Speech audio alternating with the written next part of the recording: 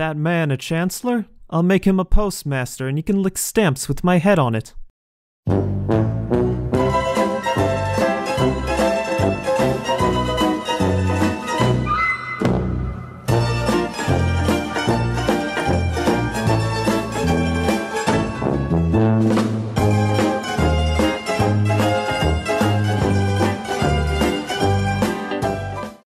Get up, you lazy cow. Where's my breakfast?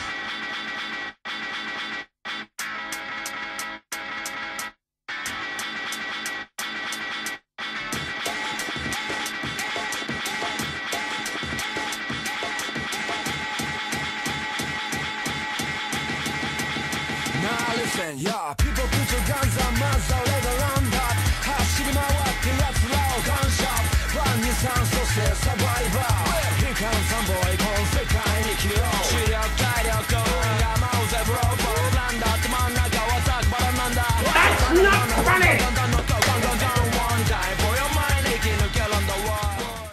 Hey folks, today we are going to look at some republics, but not healthy and functional ones, but ones that didn't go so well for one reason or another.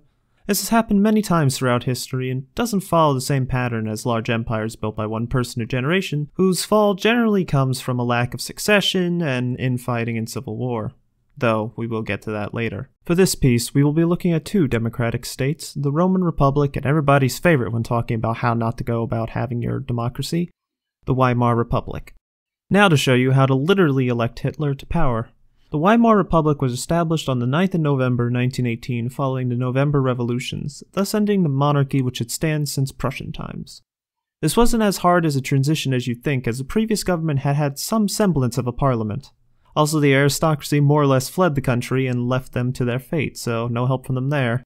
Not that Wilhelm II would have been good for much, as the government was more of a military dictatorship under like Ludendorff and Hindenburg in the last years of war. For Austria, which had been a monarchy for hundreds of years, this wasn't the case, and they coped with it poorly, but they survived. Wait a second, I lied. They didn't. Everything in Germany was in sunshine and rainbows as the new country was bent over a barrel at Versailles, and assassinations were fairly common from the start, including the man who had to sign the treaty at the former. They were able to get the economy going again, which helped for a while, and repair relations with the international community, as they had competent leadership in the early years, which I would like to go on into to highlight the honeymoon period of this republic. Enter Gustav Stresemann, a statesman that ranks up in Bismarck in my opinion of getting shit done. A right-winger with Graves' disease, you know, the one that makes your eyes bug out and kills you, who used to be a monarchist, who changed his mind after realizing that it was a true republic or anarchy for Germany. We'll get to that later. He eventually started out as chancellor, but went on to become foreign minister. Did I mention that most chancellors only remain chancellor for about a year or so? This made it hard to get things done as a new guy was in place like that, and probably didn't agree with the previous' opinion. Anyway, he reopened up relations with France and then got the Rhineland unoccupied and begrudgingly agreed to the post-war borders, except with Poland. What could possibly go wrong there? He was also very fond of using the military or paramilitaries whenever a ruckus started up, which there were many in this new state. Speaking of the leader of the armed forces, let's talk about his partner in crime, Friedrich Ebert. The first president of the Weimar Republic was a big proponent of Bergenfriedenspolitik during the war, and was elected president upon the first election in February 1919. Though a righteous man for Republican ideal, his position had a little bit too much power. The president was allowed to pick his chancellor and his cabinet, standard, had full control over the army, and could enact Article 48, which was a trump card, which allowed emergency decrees bypassing parliament, similar to an executive order but with more power and worse implications, as it was more or less a martial law whenever he wanted it. Any alarm bells going off here, folks? If yes, good. If no, maybe there's still some hope for you yet. He gladly threw the Freikorps and other military elements at the numerous coup attempts, except for the Kappbusch, which was done by the military and other monarchist sympathizers. This, however, failed as the public opinion of them was poor. He was able to keep things mostly not on fire until he died in office in 1925 because he had issues with frequent stress and being held up in court because of his enemies, which led him to missing many medical treatments for his appendicitis, and he died of septic shock. So now we have an issue. A new president had to be elected. So who does a citizen of a country that has lived under a monarchy for its recent past and the Holy Roman Empire for its not so recent past elect? If you answered a true Republican, you'd be wrong. Paul von Hindenburg, the hero of Tannenberg, a former general known for his feats in World War I, was elected in 1925 as well-remembered war hero among the lights of August von Mackensen. Did I mention he was 77 when elected? That won't cause any issues, I'm sure of it. Although a monarchist who was very skeptic of democracy, he did his job well, remaining faithful to republicanism. He was helped along by Stresemann, who kept doing his thing of maintaining the country until October 29, where he changed his mind and instead chose to die from his disease. Within 2 weeks, the stock market had crashed and the Great Depression started revving up, and the US companies who had until now been investing in Germany pulled out and headed for the hills, barrel suit in tow. With the mass employment came mass unrest, and the citizens started to riot and blame the current government. Because what else would they do? Cue the communists and fascists rubbing their hands together in expectation. So now the citizens started voting in these radicals, and the government couldn't stop them. As one problem with the Weimar Republic was that it was too democratic at times, as the Constitution did not allow for the banning of parties or any really rules regarding them at all. There was also the mess of forming coalitions in the numerous parties, including 2 SPDs and 2 communist factions. Now the Chancellor had the issue of the opposition, who flip-flopped to either side depending on the bill, making it hard to get anything done. This all came to head when the SPD and various centrist parties made a coalition, and it imploded due to the stock market crash. Hindenburg decided to flip the table and dissolve the parliament for elections. He was not a big fan of the SPD in his past, as they were kind of always the pain in the ass in the Reichstag for the more Prussian mindset-setted people. So the election is held, and guess who got the major holdings in parliament? The communists and the Nazis. This completely ruining any hope for a good coalition among the Republican Democratic parties. This led Hindenburg to flip the table in a different direction and have a minority cabinet and hammer out laws with Article 48, which would be repealed almost immediately after by Parliament. So our democracy continued on with the general displeasure from the people. So to get anything done, he forms the coalition and damns them all, the Conservatives and the Nazi Party, with Adolf Hitler as Chancellor. Then the old bastard goes and dies, and Hitler merges the roles of President and Chancellor into one and calls it Führer. The Reichstag was still in effect, but it was more of an act at that point, and we all know what goes on from here, so let's go over a few things.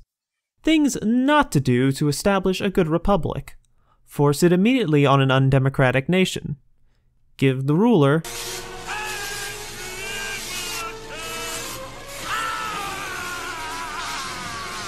not define what a party is and what is allowed and not allowed. Shuffle up the government and get nothing done. And elect undemocratic leaders democratically. So now let's take a trip back to ancient Rome in the late 2nd century BC. Rome has just conquered Carthage, gaining Iberia and much of the Maghreb coast. Through other conquests, they have conquered Illyria and much of Greece and the Balkans. These feats were done by Rome's citizen army, who self-funded their way into service, as it was considered a great honor to fight for your country. Rome's economy swelled through the influx of slaves from the conquered peoples. This meant that the organization of the economy changed too. Small family-owned farms were outcompeted by upper-class slave plantations and proceeded to go bankrupt. The wars Rome was fighting were no longer contained to the Italian peninsula, which meant the citizen army that went out to war could not tend for their fields and result in massive losses of money for them. The only way these Romans could get by was to sell their farms to the upper-class slave plantations. This meant that the class difference between the upper and what we call middle class was immense. Most of these displaced farmers would try to make it in Rome itself, looking for jobs and not finding anything of substance. This led to the working class's displeasure to fester, and you can guess where this is going. If you said communist revolution, you'd be wrong, but would be a bit on the right track. 2 brothers, Tiberius and Gaius Gracchus, were born into this world. The children of Tiberius Gracchus the Elder, who was a consul of the Republic twice, and had even received a triumph of his own, in Cornelia Africana, the daughter of Scipio Africanus. Yes, that same Scipio Africanus who defeated Hannibal and grew to loathe the Republic that he had fought so hard for due to its treatment of him. Ingrata patria, ne ossa quidem habeis. Ungrateful fatherland, you will not even have my bones. They were given a Greek education and learned the ways of political science and war. So let's start with Tiberius, who was only in his teens when his father died. He devoted himself to the Republic by first becoming a tribune. Being a good Roman, Tiberius marched off with his half-brother Scipio Aemilianus to finally finish Carthage for good. Through this war and his half-brother, he became known as a brave and courageous young Roman and elected quaestor. He was then thrown into the Numantian Wars to conquer Iberia for Rome. The man he served under, Gaius Mancinus, became infamous for his repeated defeats during the war. One night, during an ambush, the legion was slaughtered and Mancinus ordered a surrender. As if his night wasn't getting any worse, the Numantians refused to discuss anything with Mancinus. They would only negotiate with Tiberius. This was most likely due to the actions of their father, who had also fought in the Numantian Wars, and was fair to them in their treaties. Tiberius was able to negotiate for 20,000 Roman soldiers and all of their attendants from being enslaved or worse. At the end of the long march home, it was Vietnam BC edition. The upper classes admonished him that he would sacrifice Rome's glory just to save his own skin. The people, however, especially those whose sons had served with him, thanked him for keeping the soldiers safe. This came in handy, along with Scipio lending a hand, as when it came to a vote of what would happen to the officers, Tiberius included, they were granted clemency. Only our old friend Mancinus would be turned over to the Numantians, naked and in chains. He would not be accepted by them, however, and returned home as a member of a senate, until he had his citizenship revoked due to his surrender.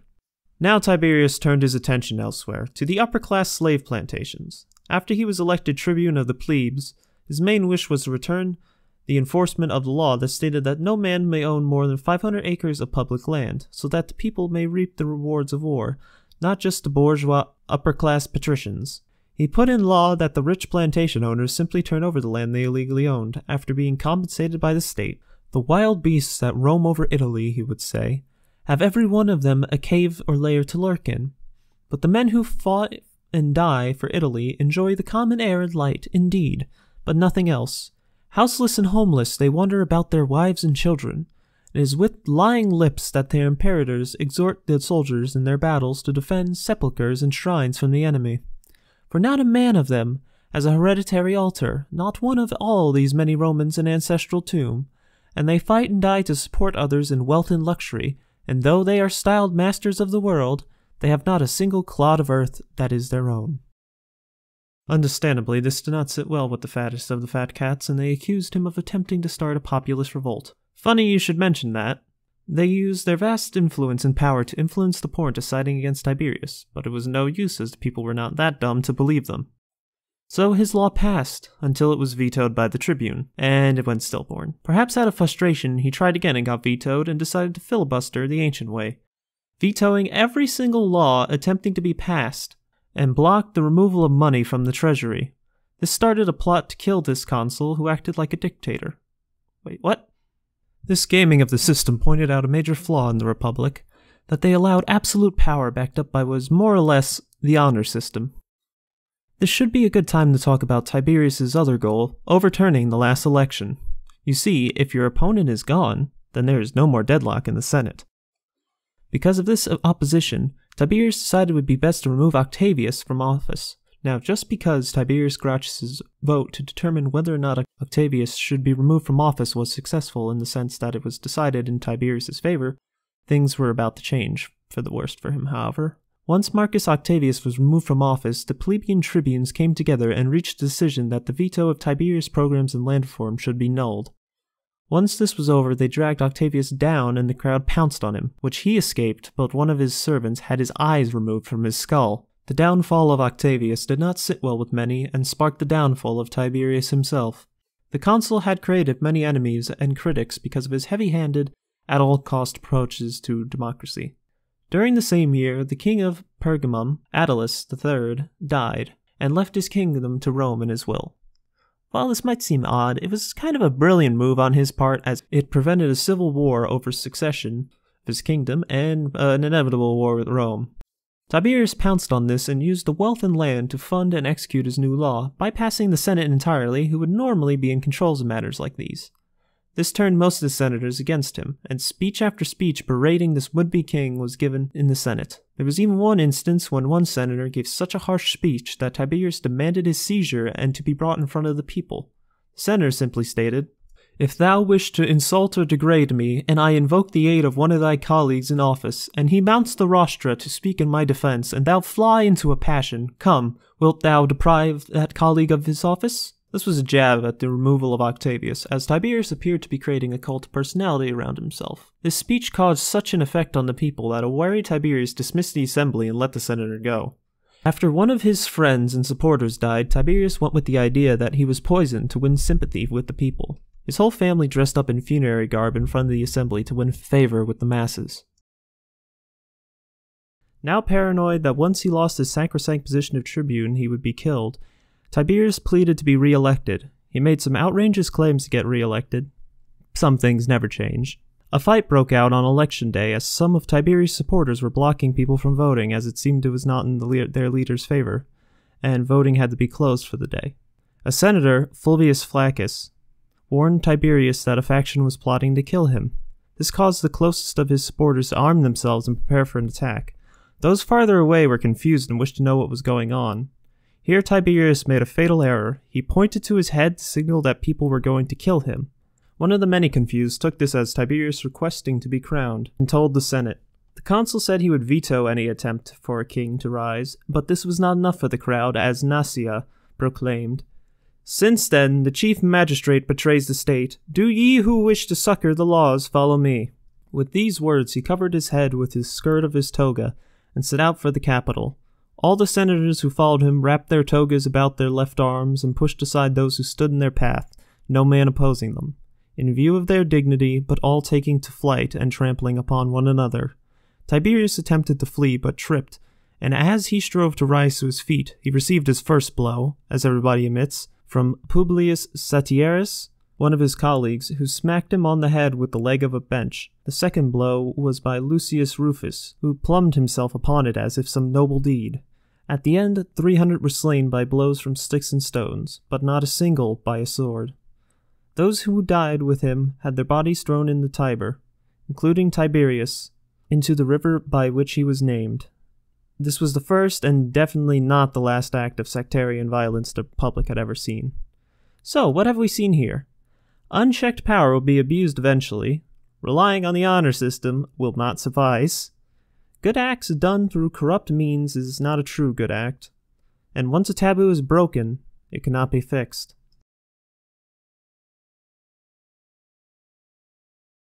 As one could understand, Gaius did not take this very well. Up until now, Gaius has taken more of a backseat and remained in Tiberius' shadow, working on the land commission under his brother.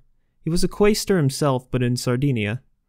From an oratory standpoint, Gaius was quite different from his brother. His speeches were filled with gusto and emotion versus Tiberius' calm, official reasoning. This was such an issue that Gaius had a slave stand behind him during speeches with a harp, and was ordered to play a note to remind him to calm down any time he got into such a fervor that he was red in the face, bellowing from the depths of his lungs at the crowd. These oratory skills stroke fear into the senators, wary of another Gracchi with powerful words. This came to a head during one cold winter in Sardinia, where the soldiers stationed there were freezing to death, and Gaius was able to procure clothes by appealing to the residents of the island. This sent alarm bells in the Senate. They hatched a plan. Since a quaestor always had to be with his proconsul, they would simply extend his proconsul's term. Gaius, being a Gracchi, said, "Nuts," and decided to leave the first chance he got. He was then brought in front of censors to stand trial as to why he abandoned his post, but he swayed the crowd in his favor and was let go. He also served 2 more years than he needed to. Accusations came his way again when he was supposedly aiding a revolt in Phrygia. With little evidence to support this, he went free. He came upon the decision to run for tribune because what could possibly go wrong? In the elections, he came in 4th with 10 positions open and immediately started pursuing forms like his brother, including the judiciary system, learning from his brother's fate. He would use his brother in much the same way Stalin used Lenin, elevating him upon high and legitimizing his actions. These reforms were used as payback to get at Publius Leonaeus, who banished or executed many of Tiberius' supporters during his time in office. Populus did not dare be tried and fled Italy entirely and went into exile. Taking a close look into the reforms he did, he continued his brother's reforms, appealing to the rural communities to help shake up the voting base for senatorial elections. He also introduced the professional armies which would come back to bite the Republic and later Empire in the behind years later. Getting back at the Senate, he proposed using the middle class for judges, a position normally held by senators. He also granted suffrage to all Italians, not just Romans.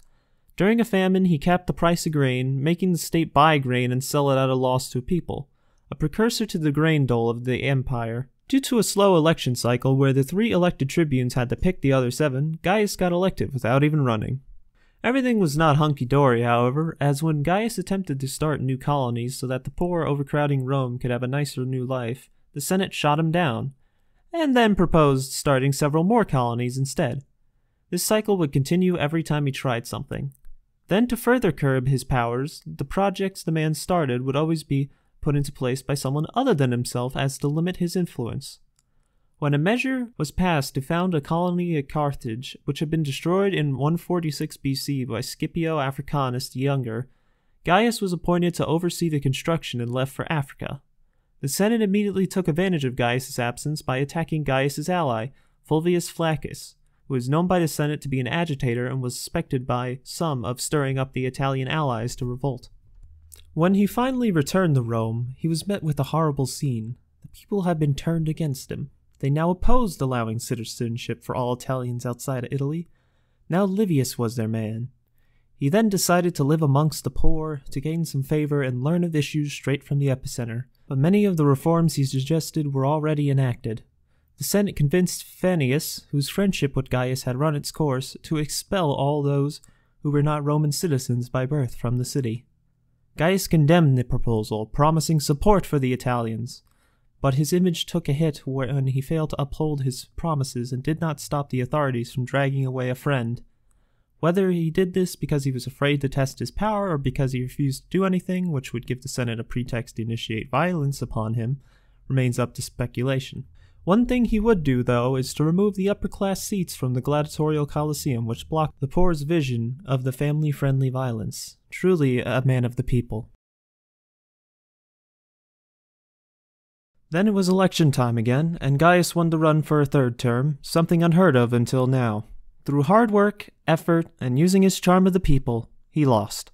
It's all there, black and white, clear as crystal. You get nothing. You lose. Good day, sir. Using his oratory skills, he cried out to the people that the process is rigged. This whole election is being rigged. He did not find much support, and the Senate began the process of repealing his reforms one by one. When the time to repeal laws came, Gaius showed up with a mob. Then someone in the senator's camp told one of Gaius' supporters to stand aside. He was promptly stabbed to death. Yeah, that's right, folks. It's time for Bloodbath 2, Senatorial Boogaloo.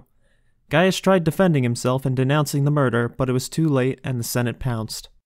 The following morning, Fulvius's men armed themselves with spoils from Fulvius's Gallic campaign and marched loudly to the Aventine Hill. Gaius refused to gird himself with anything save a small dagger and his toga. As he left his home, his wife Licinia, daughter of Crassus, begged him not to go to meet the same men who had murdered and dishonored Tiberius Gracchus, knowing well enough that Gaius was to die that day. Gaius, without saying a word, gently pried himself from her arms and left her there, weeping, until her servants eventually came to pick her up and carried her to her brother Crassus. Gathered on Aventine Hill, the two sides met. At Gaius' suggestion, Fulvius Flaccus sent his youngest son Quintius to negotiate a peace between the two factions, but was sent back. When Quintius returned to Gaius and Fulvius, Gaius was willing to acquiesce to their demands, but Fulvius was not and sent the boy back. After rejecting the peace, the senatorial archers started the fire on the crowd and it dispersed. Fulvius and his son fled but were caught and executed. Gaius, however, taking no part in the fighting and lamenting the bloodshed, fled to the Temple of Diana on the Aventine, where he intended to commit suicide but was stopped by his friends. Gaius knelt and prayed to the goddess, asking that the people of Rome be forever enslaved by their masters, since many had openly and quickly switched sides when the amnesty was declared by the Senate. Gaius fled the temple and tried to cross the Tiber on a wooden bridge, while Pomponius and Licinius stayed behind to cover his retreat, killing as many as they could until they themselves were felled. Accompanied by his only slave Philocrates, Gaius fled, urged by onlookers that no man offer assistance despite Gaius's repeated requests for aid. Arriving at a grove sacred to Furina, Philocrates first assisted Gaius in his suicide before taking his own life. Though some rumors held that Philocrates was only killed after he refused to let go of his master's body. His corpse was decapitated, and there was a reward for its weight in gold. Funnily enough, the person who turned in the head hollowed it out and filled it with lead to get a better reward. It was rejected. His body was thrown into the Tiber, suffering the same fate as his brother. The brothers exploited the democracy to benefit the people, and by doing so, damned said democracy. They inadvertently brought violence into politics that would stay long after a republic fell. The actions of these brothers would then be inadvertently reenacted by Gaius Julius Caesar, and with his death, so died the republic. I hope you all learned how to destroy a democracy from the inside today, and I wish you the best efforts with your republic. Thank you for watching. I hope you enjoyed. Big thanks to Plutarch, who basically wrote this script for me.